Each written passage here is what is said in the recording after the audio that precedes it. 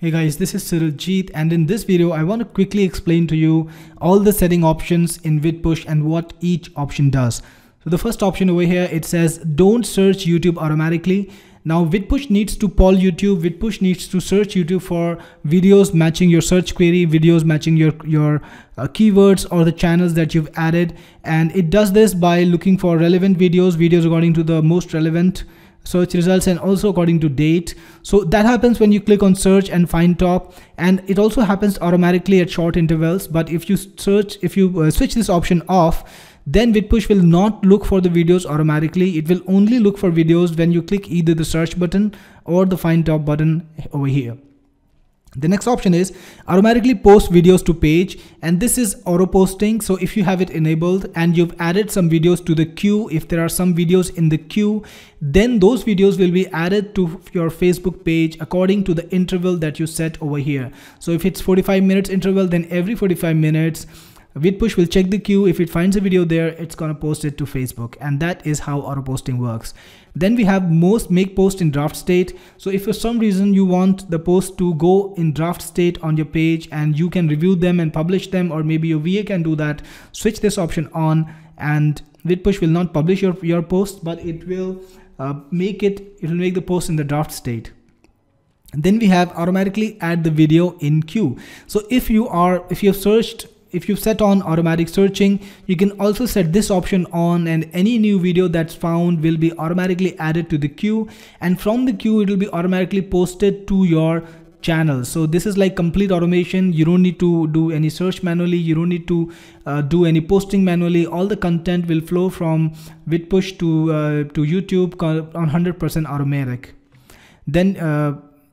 Then the next option is add keywords with hashtag below each post. So if it finds keywords in each video on YouTube, it's gonna translate them, it's gonna convert them into hashtags and post them on Facebook when it posts the videos on your Facebook page. So that helps you because you will be able to leverage those hashtags to appear in the search results more, and that's going to be very helpful for you because you're going to get more people coming to your page.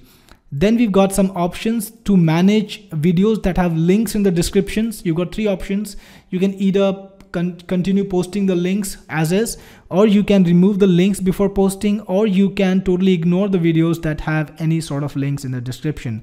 And after that, you have the interval between each post. If you've switched on auto posting, then this interval is actually relevant, and you'll be able to select any interval between 15 minutes to 10,800 minutes. That's like a week.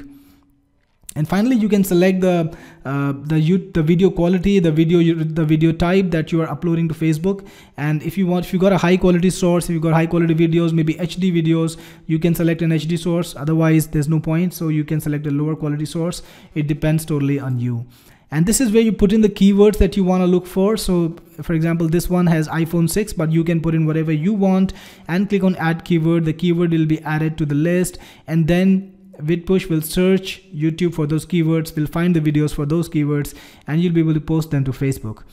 Finally, you can also actually shadow YouTube channels. So if you've got a YouTube channel that's in your niche that you like, that posts content regularly, you can follow it, and any new video that appears on the channel will be posted to Vidpush, and from Vidpush it will flow to your channel automatically. So this is another good feature that you have. If you want, you can put in any specific content below each post. So if you want to put in your call to action, any description, any website name, or anything you want to put in below each post, you can click over here and you can type it and it will be done.